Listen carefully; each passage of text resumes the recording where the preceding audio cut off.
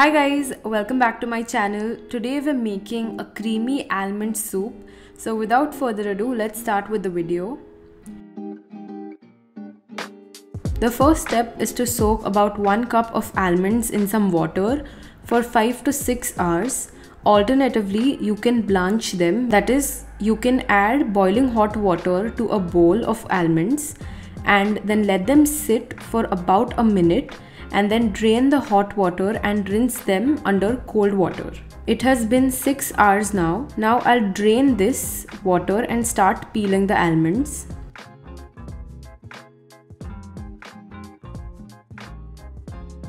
All of them have been peeled. I will keep aside 5 to 6 for later and the rest go into a mixer jar. We will make a coarse paste out of this, and this is done. Now about the almonds that we set aside, we will cut them into slivers like so. If you don't want your soup to have a slight bite or crunch, then you can skip this step, and these are all of them. Now we'll move on to the stove. Here I'm heating a pot and adding about 1 tablespoon of oil. After it heats up, I'm adding half a teaspoon of chopped garlic. After it loses its raw flavor, I am adding 4 cups of water.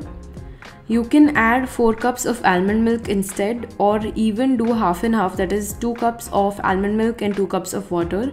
Depends upon how creamy you want it. I wanted this soup to be light and healthy and not very heavy, so I've stuck to water.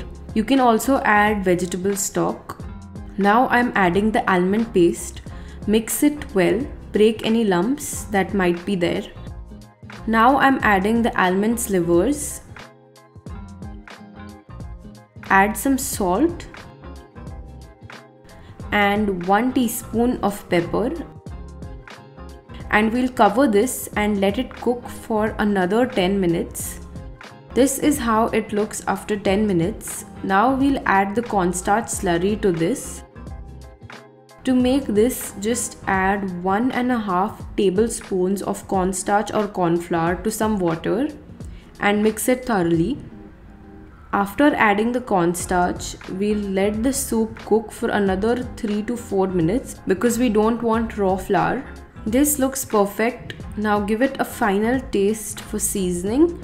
It's perfect. I'll switch off the flame. Now I'm serving it into bowls. This makes for about 3 to 4 servings. This soup is really easy to make. I wanted it to be light while retaining the original almond flavor, so we've used very few ingredients that you probably have in your kitchen right now. So do give it a shot and let me know what you think. Finally, I'm seasoning it with some freshly ground pepper and it's ready to enjoy.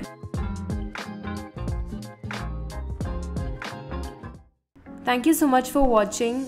I hope you enjoyed this recipe. If you did, leave a like and subscribe to my channel, and I'll see you all very soon with a new vegan recipe.